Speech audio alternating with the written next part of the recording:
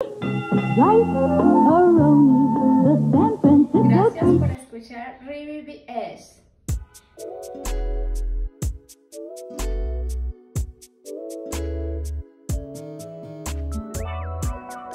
REED-BBS. BBS. Devin Haney, the San Francisco treat. The San Francisco treat, Devin Haney. Hey, it's still victory lap mode, so let's go ahead and give the brothers flowers, shall we? It was a bold, it was an audacious move, announcing that he was vacating all the lightweight titles. Undisputed lightweight champion, he said, fuck it, I'm vacating all of them. Before he stepped in to face Regis Rougarou Prograis for the WBC 140-pound title. Dev, he didn't care, he said, fuck it. Then he commenced to beat the brakes, the brake pads, the calipers, the rotors, the pistons, and the goddamn dust boots off of Regis Rougarou Prograis. Dev, man, it's an impressive performance, a dominant performance over Regis Rougarou Prograis, and some eyebrows raised, mine included. You know, I got to put a little more respect on Devin Haney's name. Thus this video. I'm shining light on the San Francisco treat, Devin Haney. Whose world is this? The world is Dev's. The world is Dev's. Paraphrasing the Nas song with Pete Rock. The boxing world is currently constituted 140 pounds and under. It's Devin Haney's, man. We got to give it to him. Now, Dollar Bill Haney, of course, he got his chest poked and puffed all the way out. Talking about Dev is #1 pound for pound. It shouldn't be Bud because Spence was depleted, making weight. Saying that already at the age of 25, Dev has done more than Floyd did at the age of 25. Last I heard, Dev even cured cancer. That's what I heard. That's word on the street. Correct me if I'm wrong. That's what I heard. But yeah, the world is Dev's. Right now it's Dev's. And options are plenty.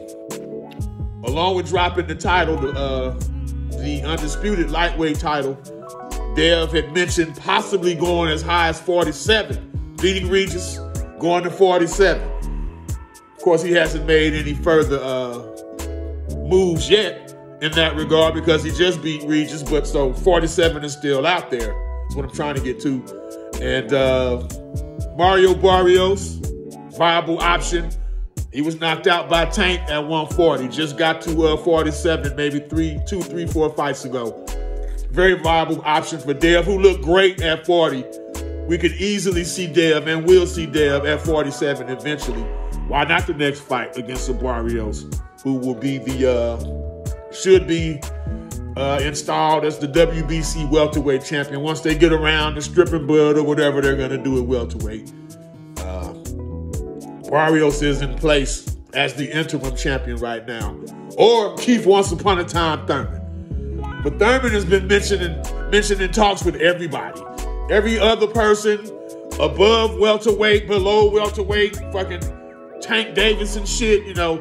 Everybody and their mama is mentioned and rumored in Keith Thurman talks. So him and Dev, that's just more of the, what I do know is Dev, any talks of 47 better stay the hell away from Jerron Boots Ennis. Don't entertain that at all at 47, right? No.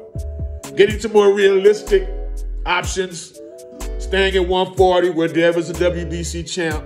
The WBC has recently come out and let it be known that Sander Martin is the mandatory.